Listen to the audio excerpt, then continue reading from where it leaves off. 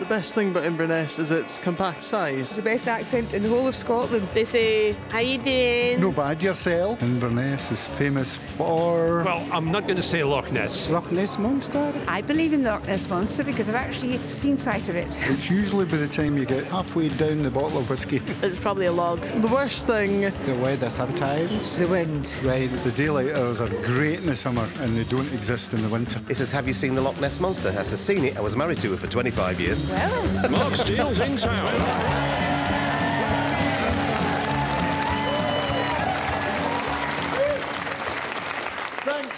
Thank you very much and welcome to Mark Steele's in Town, which this week comes from the tropical shores of Inverness. A paradise that's ideal to retire in, as some days in winter it stays light for nearly 4 minutes. But I should start properly, as it's Inverness, by saying, "Aye, aye, Inverness, how you doing?" Ah, you seen it, man. Because we're so far away from hectic life up here that you go through all that rather than just say hello to while away a few more seconds of your day. You must get a little bit cross with the sort of London image. London people come up here now, and of course people get completely confused because London people think of Inverness as just being like 3 cottages and a shepherd. And if there is a branch of PC World, that's run by a shepherd who goes, "Oh, a USB stick, you see? I'll get my colleague to fetch one." And this must be annoying, the stupid English view of the Highlands, where you think of Inverness as full of nothing but tartan sweaters and malt whisky, and Inverness is clearly about much, much more than that. And that's why the first shops as you cross the main bridge there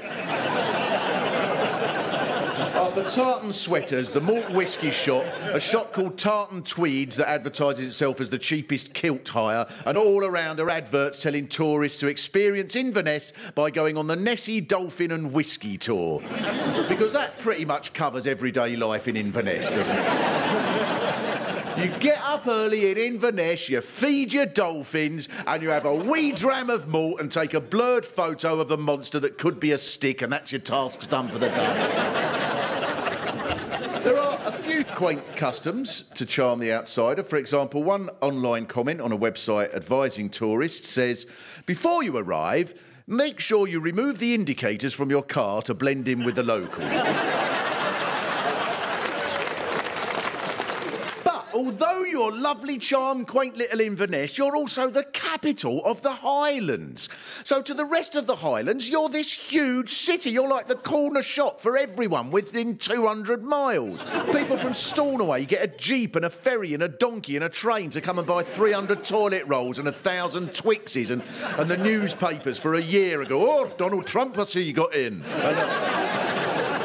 And this means you have a warm, grand sense of superiority as a major centre, even though if you were this size anywhere normal, you'd be a village. Travelling across the north of Scotland to get to Inverness isn't particularly difficult. For example, there's the case of Kay Yore, who lived in the lighthouse at Cape Wrath, and her journey was written about on the BBC website. A woman who left her remote home in the Scottish Highlands to buy a turkey for Christmas has finally got back home 30 days after she set out. She left for Inverness on the 23rd of December and due to heavy snow couldn't get home until January the 19th. Now, who could possibly have predicted the Highlands of Scotland might be icy in December? The image of Inverness as being only a distant remote settlement must get very, very frustrating. In an article about moving up here from London, someone wrote, "One problem we found is many delivery firms don't count Inverness as UK mainland and slap on extra charges." Is that what they do? How do they justify that? They go, "No, our bloke definitely remembers going over the sea to get to you, mate." He was surprised when he got there that he hadn't needed a boat, but... So some things you see as normal here will puzzle lots of people from the southern cities because you're a hard bunch. You have to be up here. I've seen this in March, Friday and Saturday nights, people sitting outside at night by the river at Johnny Fox's bar. What's the matter with you? You're a half an hour drive from the North Pole. Is this so polar bears think, I'm not going to try and eat that old bastard, he sits outside in March? One of the favourite stories of the town is about the woman who lived in a care home on the riverfront who had her Zimmer frame taken off her because she was using it to escape from the home and go to the pub. But the next night, she was found in the pub again, having rolled down using a wheelie bin as a Zimmer frame.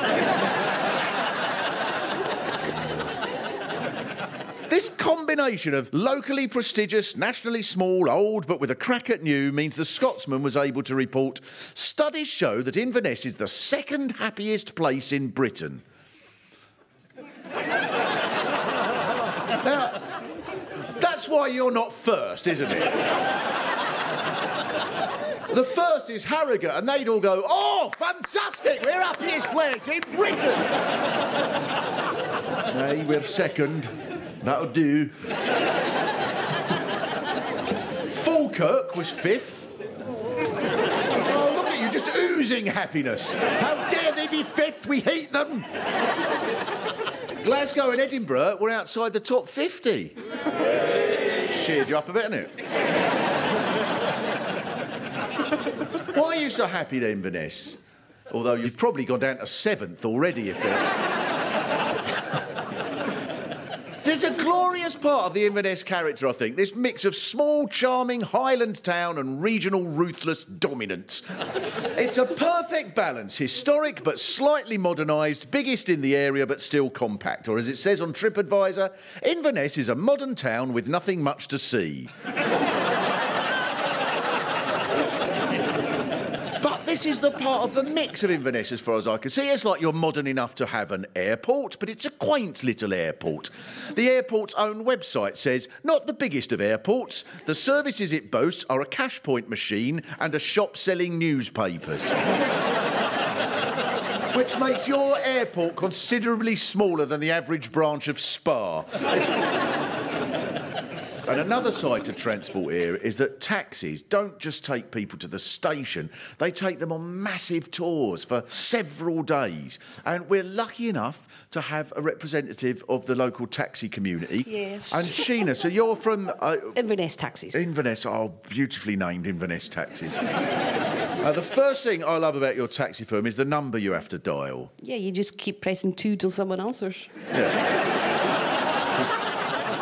Is that because you think people are just too stupid here? Put a 3 in it and they go, oh, I can't be bothered to remember all that. I'll walk to the Black Ale. And when you take sort of various tourists that you take around, a lot of Americans, presumably? An awful lot of Americans. A few years ago, I had a couple of elderly Americans in the car.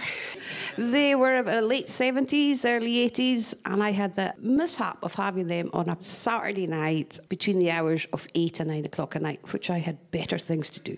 Yeah. So I took You can tell this is the happiest town in Britain. So I took them everywhere I could think of, started heading towards the cathedral, sitting at the bridge. At this point, there's seals come in. They come in to chase the fish, and they go up and down the river. We're used to seeing them, but they weren't. So she sort of looked out the window and said, oh, gee, girl, what's that in the water? So I just said, well, it's Nessie's babies. And she said, Nessie's babies? Are you sure? I went, yeah, they're there every week. It's Saturday night, that's the right time for them. Disappeared out the car. Off they went. Eventually started running. I got them back in the car, and I says, right, where do you want to go now? She says, we'll go back to the hotel, if that's all right. We want to show everybody this. And I went, oh, no. Started to get scared there. Took them back to the hotel, and just as I pulled up, I says, now, I'm sorry, I'm going to have to confiscate your camera. Delete all these photographs. I got to get rid of the film. And she went, what, pet? And I says, if you put that out on YouTube, we'll have scientists from all over the world. They'll take the babies away. There'll be no more tourism. Oh, the whole of the town will shut down. And she's like, oh, my God. Well, she handed me the camera, and I went, oh, no, what am I going to do now? So I said to her, well, I'll tell you what, if you promise me that you will not show this to anybody, I'll let you keep it, but you must promise me it. And she went, I will, pet, I will. And I gave her back the camera, and she gave me a £50 tip.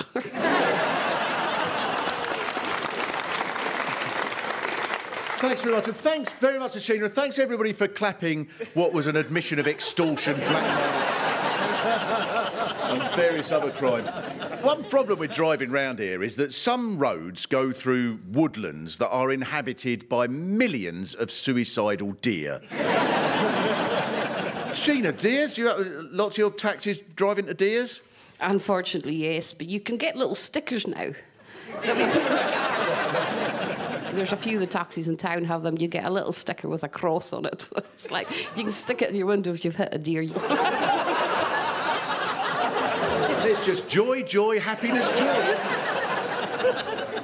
So one of the quirks of Inverness that must make you happy is the architectural policy here, which seems to be to have a beautiful, majestic building, such as a castle, and then complement it by right next door having something shite.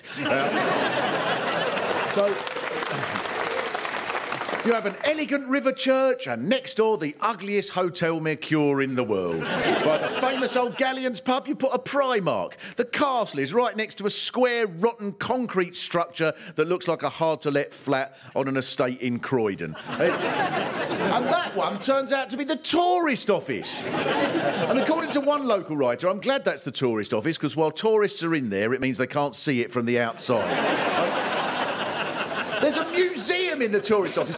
My favourite items in there are a stuffed puma, which gives you an insight into the local wildlife, and some stuffed seagulls, which is fascinating because it offers a unique, once-in-a-lifetime opportunity to see what a seagull really looks like. When would anyone in Inverness at any other point get the chance to actually view a seagull? And then the statues. You've got statues known as the Three Graces that represent faith, hope and charity. And these statues have been loved over the years, but luckily to cheer you up, the Three Graces are balanced in the classic Inverness way by three concrete office blocks in the middle of town that are lovingly known as... Three Disgraces. The rest of you not know? Who's any of you from Inverness? You were just brought here by Sheena, who told you that the Loch Ness Monster was going to be unveiled in front of you. The castle is even more exciting now. You know you've got a castle. A castle! The castle is even more exciting now because you've got a lovely new viewing tower. Are you familiar with the view? Have you been up there? No, I've never been to Inverness before, Mark. The new viewing tower costs £5 to go up, as I'm sure you all know, but it's worth it because it does give you a magnificent view across the city, and the only other way to get a similar view would be to stand at the top of the hill right next to it for nothing. The new viewing tower has been beautifully designed to fit in with the Victorian brickwork and red sandstone of the castle, so you can barely tell where the historic building ends and the new perspex bit begins. It's been carefully moulded to look like one of those things you put around a dog's neck to stop it chewing its stitches out. And for all the castles and rivers and spots that may or may not have been something to do with King someone or other who was strangled by Macbeth or something, the most important monuments in Inverness are your footbridges that wobble as soon as a butterfly lands. And anyone going on it the first time goes, "Ah!" I asked people from Inverness to tell me on Twitter the most important point about the town, and one typical reply was, "The bridges shuggle even more when some bugger on a moped takes a shortcut across it." And if you go on when a line of school kids are coming the other way, it's like playing a game in Gladiators or Total Wipeout, and you expect someone dressed as a chicken to start firing trifles at you.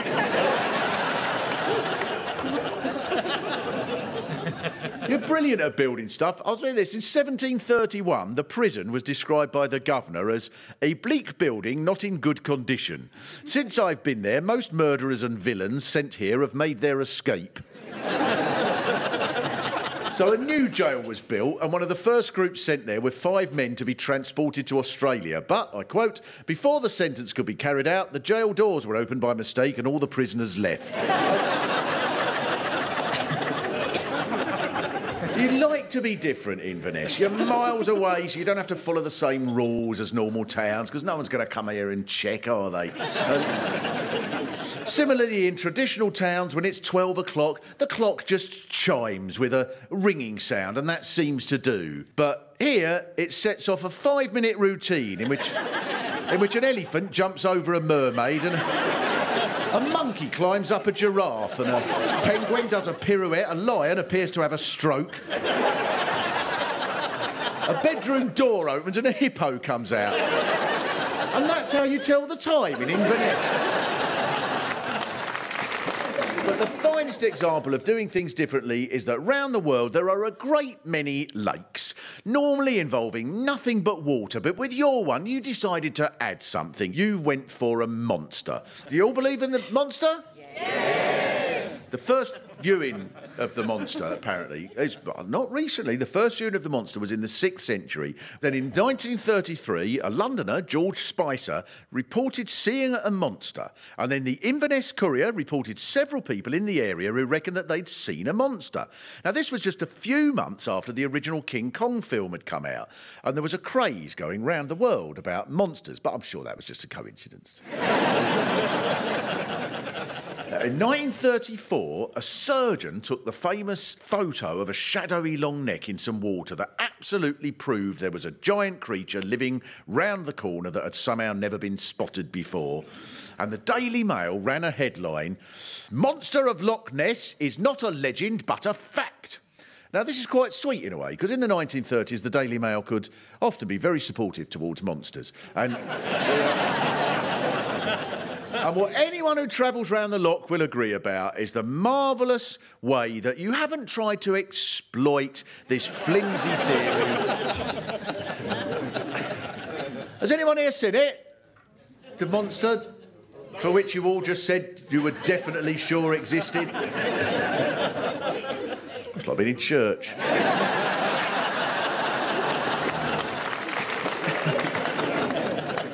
In particular, there's one man who has sat by the loch, living in a van, keeping a lookout for the monster for 26 years. And do you all know him? Yes. He's a star of the area and he's in the Guinness Book of Records for, I quote, the longest continuous vigil hunting for the Loch Ness monster. And so I'd like to introduce Steve.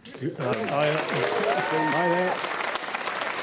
Steve Feltham, and that's how long, am I right, 26 years? 26 years and 12 days. And how do you interpret that world record, Steve? I think I'm the world champion at not spotting the Loch Ness monster, to be honest. and I suppose ultimately it's really a world record in patience. Well, yeah, but if you'd found it after a year, you wouldn't have got the record. True enough, yeah. I'd have been able to retire. Yeah. What's the best sighting yet that you've had, then? What's the nearest you've got? I did see one thing, like a torpedo going through the water, right. And as it hit each wave, all you'd see was a splash of water off each wave, and it just shot across my vision. And how long had you been there when that happened? I was in the first year, actually. Oh. And, yeah, I'm still patiently waiting for the second one. I did, when I had the first sighting, I thought, gee, this job's as easy as anything. I'm going to have this mystery solved in no time. So, yeah. What would happen if a load of people come down and sort of next to you? Would that... Summertime, the campers come and pull in them. If they get a bit too close, I do get like I'm on a housing estate. And I do start... I used to have a piano in the van, and so I'll make sure that I go to the pub, get drunk, and then clatter about on that piano till 2 o'clock in the morning, thinking, you won't park there again. Was there someone who asked if you've ever dived down there? She was an old lady that got off of one of the tour buses, and she said, all right, and do you ever go diving in the loch? I said, well, I don't really, because if you look at it, the water is actually, it's quite like Coca-Cola, really. And she looked at me and she said, oh, right, yeah, too fizzy.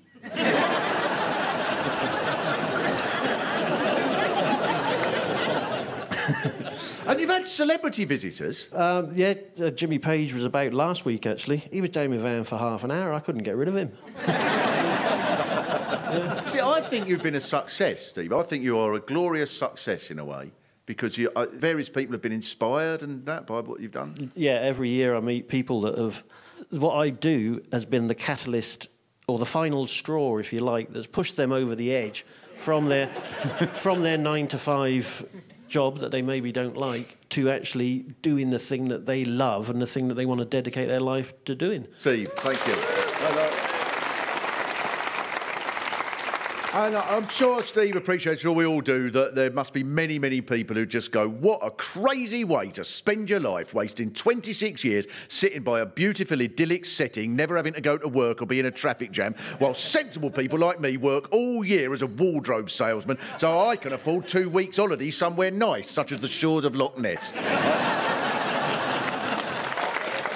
It's beautiful. The Montessori is beautiful, and I love Steve looking for it. The whole thing of it, it fits in with the charm of the Highlands history. And there's always been charm in Highlands history. Open any page of history of the Highlands. For example, in 1400, Donald of the Donald clan threatened to burn down Inverness unless he received a ransom. So the provost of Inverness agreed, and the first instalment was several barrels of whiskey for Donald's men. Then, according to the history of Inverness, the provost waited until he knew they'd all be drunk and led a band of stout townsmen and killed them all. It's nice when mass murder has a local feel, isn't it? In 1428, a clan leader called Angus Dub Mackay was arrested along with his followers by the king, and the king composed a poem for the occasion, which is a sweet touch, and I'll read the whole poem. We killed each and every man, let our acts be vindicated, for the chieftain of your clan turned left but never indicated.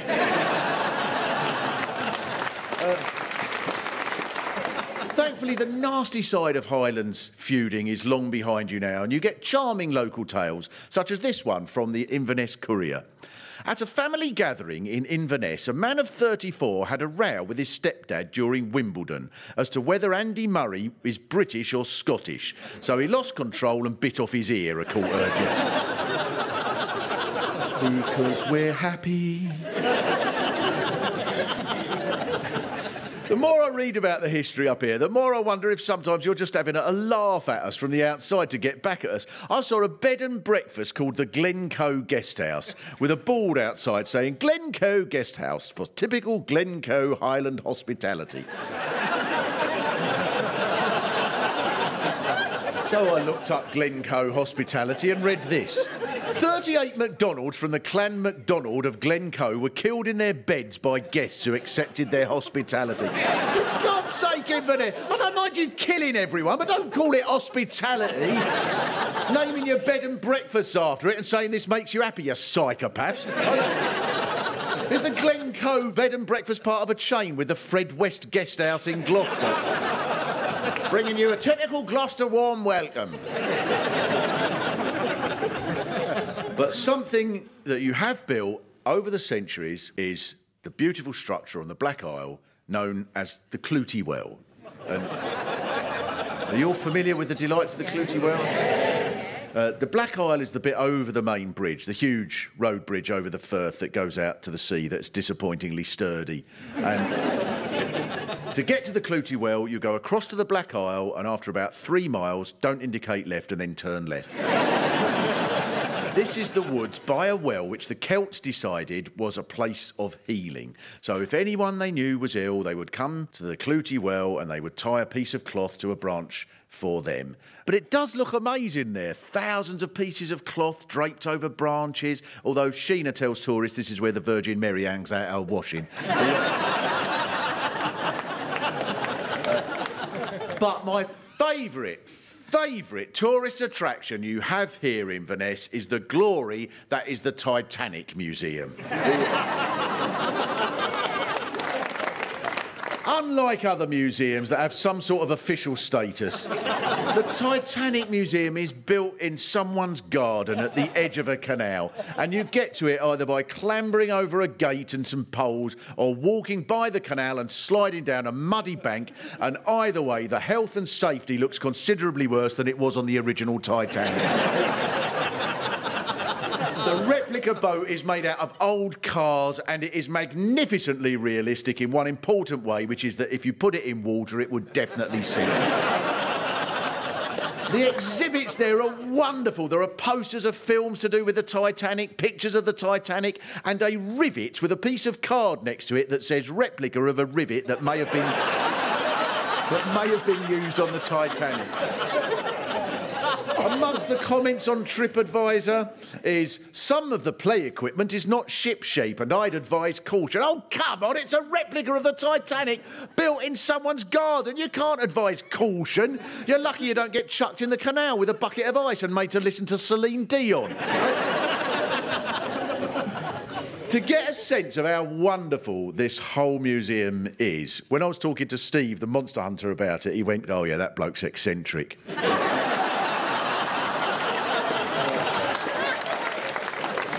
It's perfect for Inverness, that place, full of history and passion, but not so soppy and pretty that there's not a risk of serious injury. And this is what the city's about. It's known for battles and monsters and chaotic bridges and scrambling through ice and snow. And you're still loyal to your clans. It's just that now, instead of the McDonalds and McGregors, you've got the Goths gathered in Falcon Square.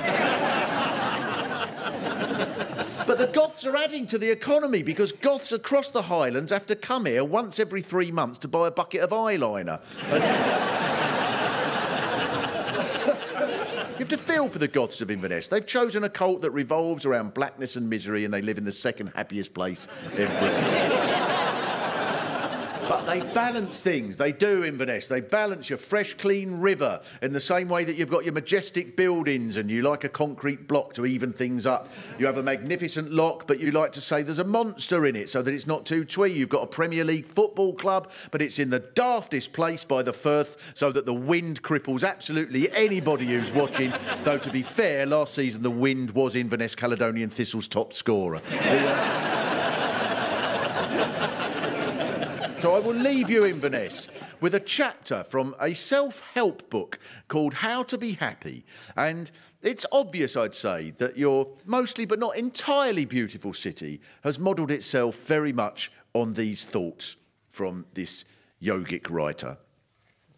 To begin the journey to true happiness, where the contented soul may flourish in harmony with all that surrounds, imagine yourself in a place of beauty, with running water, foliage of a deep, refreshing hue, and majestic buildings. And now add a decaying office block and a vandalised garage with smashed windows. Visualise a bridge to all your desires, then shake it violently until you're cacking yourself. Picture yourself floating in majestically blue water with nothing to disturb you except a vast imaginary humpbacked creature. Stay true to your enlightened path, changing course only when you're sure you haven't indicated you're going to. And you will surely ascend to a state of happiness even more fulfilled than that they have in Falkirk. Thank you very much, Inverness. Mark Steele's In Town was written and performed by Mark Steele. With additional material by Pete Sinclair. It was produced in Inverness by Carl Cooper. It was a BBC Studios production. Thank you very much.